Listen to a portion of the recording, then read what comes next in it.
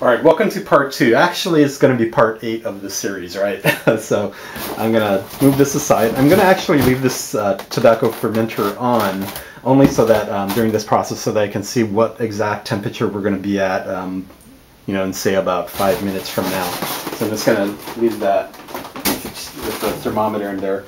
Thermometer is in there only so that we can gauge, how temperatures are. If you're reaching temperatures of 150, turn it off or get a lower watt light bulb or something. That's a little too hot. Don't want anything to combust spontaneously in there, obviously. So that rag was for the light bulb. Okay, so here we go with our color cured tobacco. This is Virginia again. I have all these color codings. So these are Havanas, Virginia, white zip tie, Havanas with the black, Virginia. This looks like a Virginia. So you can see that the Virginia is a lighter color than the darker Havanas. What I'm going to do is I'm going to put all of these leaves into the same plastic bag. So what we're going to do for the humidity is we're just going to put these leaves into a bread bag like this and spray some distilled water on them to keep the humidity up. Again, there's so much air movement in the tobacco fermenter that if it's not in a plastic bag, it actually dries up relatively quickly, and I'm talking like 20 minutes, it'll be crispy dry. So the only way to retain that moisture as well as keep having it continuously exposed to the warmth is to put it in a light plastic bag, just so that it has some kind of membrane to hold all that moisture in. We're trying to simulate the inside of a compost heap. In Central America, when they're done color curing their tobaccos in their curing barn, they actually take them down and throw them into huge compost piles and piles of tobacco, much more than we have in just our little handful here. In the center of these compost heaps, you have the 120 degree temperatures as well as the 75% relative humidity. So what we're trying to do is simulate that conditions so that these leaves react in the same way that they would inside of a tobacco compost heap. They really monitor their temperatures as well, and when it reaches a certain temperature, they take apart the whole heap, shake the leaves to oxygenate it, and then reassemble the compost heap, let it heat up again, and do it for about 4 or 5 cycles. So which is why we're trying to do this with our leaves. We're going to keep it in the 120 degree temperatures, 75% relative humidity, just like those compost heaps, and it needs to maintain that temperature for 6 weeks. Again, the hardest process for any home grower, and to me the biggest reason why this is legal to grow in your own yard. I think if it was any easier than this, where you can just pick a leaf off a plant and start smoking it, it could quite possibly be an illegal substance. But there's so much process involved in this, I think the government probably believes that nobody would do this. Nobody in their right mind would actually go through all this process. So what I'm going to do now is I'm just going to cut off these zip ties, and I'm going to create what's called a hand of tobacco leaves. A hand is similar to what we did when we tied them up in the first place. Is this a bunch of tobacco leaves tied into one, but it just makes it easier for the fermentation process, and then when you want to oxygenate it, you just kind of shake it out like this. So what I need now is another black zip tie, and I'll be right back.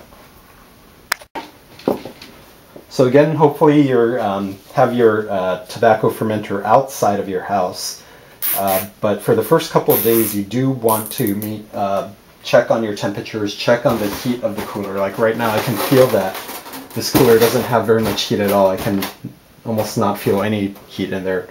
Really, this is very cool to the touch on the outside. But you want to check on this probably like 5 or 6 times a day, just on the first day alone. And also just to make sure that you have enough humidity in your plastic bag here. I'm just going to kind of fold this leaf up so it fits. There's still a little bit of humidity in these leaves themselves, but I'm going to amend it with a spritz. Actually, I'm going to cut the zip tie off. With a spritz of distilled water, and we want to use distilled water because we don't want to introduce any new microbes at this point. We want to treat everything as a sterile substance, even though the leaves themselves are not sterile. But it's a good thing because we want it to go through some biological processes. So I'm just going to twist it, make sure that there's a little bit of air in there so that it has some oxygen to do some aerobic fermentation. I just simply have a clothespin here. You can use a twist tie or even a piece of tape, masking tape. And I'm just going to place it right into our fermenter and put our thermometer right on top. And you know what? This thermometer could actually burst. It's far above 120 degrees. I'm actually going to put it underneath the tobacco so that I see how hot it is under the tobacco. But yeah, obviously we're running a little hot here. But you know, it doesn't feel that warm. It doesn't feel like the cooler was about to combust at all. So there we go. There's our first crop. Basically, tobacco in there, thermometer underneath the leaves. Cover that. And then I'm going to check on this in about 10 minutes, and I'll come back and add that to the end of this video. Alright, so here we are 10 minutes into our fermentation process, and let's give it a check. I can feel that it is pretty warm in there. I can feel the bags themselves are pretty, they're not hot, they're just, you know, kind of warm, and you can see from just the steam or the mist on the inside of those bags that it is kind of warm inside of the bags, and it is beginning to sweat. Just so you can take a look, here's the bottom of the leaves. They're going to get a little wet on the bottom, but don't worry, that will resolve itself soon. And I want to check on this kind of fast because the temperature is probably dropping, but I think it was probably at the 110 mark. So, you know, and that's underneath the leaf. Obviously on the top of the leaves, on top of the plastic bag is probably much hotter than that. I think we're talking maybe 140 degrees. But again, you do want to check on this every so often, and you want to check it more often when you start the process, just to make sure everything's going well, and obviously nothing's going to combust on you. I'm just going to continue this 10 minutes into the process. I think we only have about 30,000 more hours on this. It's going to be a long process until we get anything that we can smoke.